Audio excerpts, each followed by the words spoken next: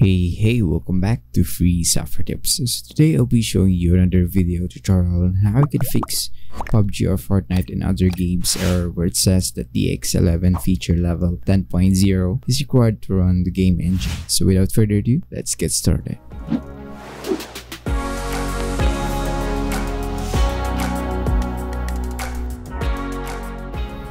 So in this video, I'll be showing you different solutions on how you could fix this particular issue on Windows. So first, we're going to go to the Start menu and look for Control Panel. Open that Control Panel app and click on System and Security. Open up System and click on the Advanced System Settings. And under the Hardware tab, click on the Device Installation Settings.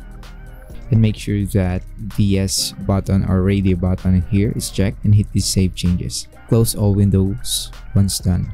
So next, go ahead again on the Start menu and look for services.msc.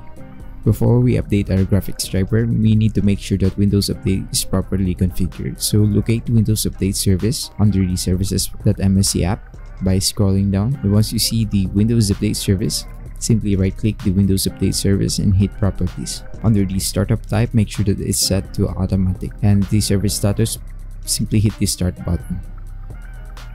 Once done, hit the Apply button and OK. Close this window.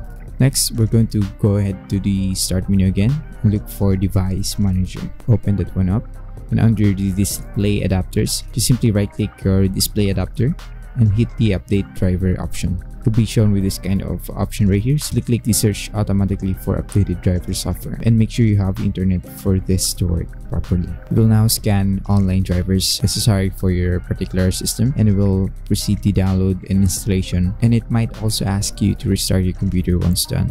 You can also update your graphics driver manually by going to the web browser and open up this link, and here is the links for the particular brands of graphics card: NVIDIA graphics, AMD graphics, and Intel graphics. You need to choose depending on which particular graphics card are installed on your system.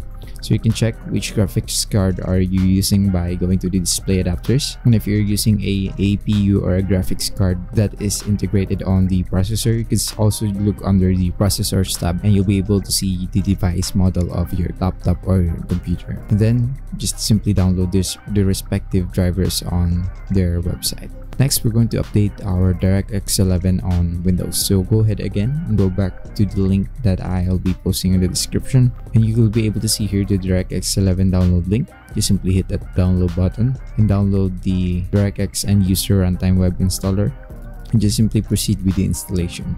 Once the installation is complete, you simply restart your computer and see if that would fix your problem. Next, we're going to go to the website again, and here is the third solution or fix. You need to update or install .NET frameworks. So go ahead and click on the download button right here. That will take you to the .NET Framework download page on Microsoft. You simply hit the runtime download button right here and simply install the .NET Framework on your computer. Again, this will require you to have an active internet connection for it to finish installing, since it will download all files. And if you might be able to see this particular error that says that .NET Framework 4.7.2 or later update is already installed on this computer, then you can now close this window since it's already present on your system. Next, we're going to check if our graphics card supports DirectX 11 by going to the Start menu and type in DXdiag.